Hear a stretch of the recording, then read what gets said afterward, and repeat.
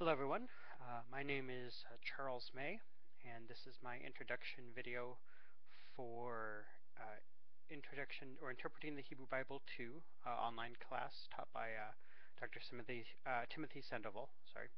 I am a first-year Master of Divinity student at Chicago Theological Seminary, and I am taking Interpreting the Hebrew Bible 2 online for a number of reasons. And I'm taking it now because I have just completed my first semester. And in that first semester, I took Interpreting the Hebrew Bible 1, taught by Ken Stone, and I kind of wanted to follow up Hebrew Bible 1 with Hebrew Bible 2. Even though I know that the two are not that strongly connected, it just seemed to make sense to do the Hebrew Bible as much as I could in my first year. So that is why I'm taking Hebrew Bible 1, or Hebrew Bible 2 rather. I'm taking it online because the course time conflicted with another class that I'm taking this semester, Systematic Theology. Both Hebrew Bible 2 and Systematic Theology were offered in person on Wednesday nights. And so, since I can't be in two places at the same time, and since Hermione Granger doesn't want to hand over her time turner and let me use it once a week, I have to take one class in person and one class online. And even though both classes are offered online, it was suggested to me that if I have to take one of the two online and one in person, that I take systematics in person. So, excuse me, that is why I am making this video to introduce myself to you.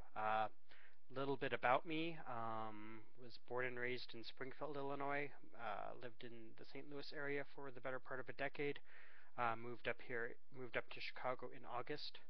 I live in Hyde Park, about 3 blocks away from campus. So, if there's anyone in this class, in this online class, who does want to get together for some kind of in-person studying or in-person discussion, I would be more than happy to oblige, being that I live nearby. We can either meet at school or I can even host at my apartment. Hobbies and interests. I've discovered since starting school that my hobbies have had to take a back seat, but I enjoy reading and music and movies and just having a good time laughing. That's about it. Family. I'm a single gay male. No children. All of my family are down south in Springfield. And that's about it. Other interesting things about me, about the only thing that you might find interesting in me, is that I have Asperger's syndrome. If you don't know what that is, it's a high-functioning form of autism. So my brain works a little differently than most people's, but rest assured, I'm fine with it. So that's about it. So again, this is Charles May, first-year Master of Divinity student, making my introduction video. I look forward to interacting with all of you in the online forums. Talk to you later. Bye.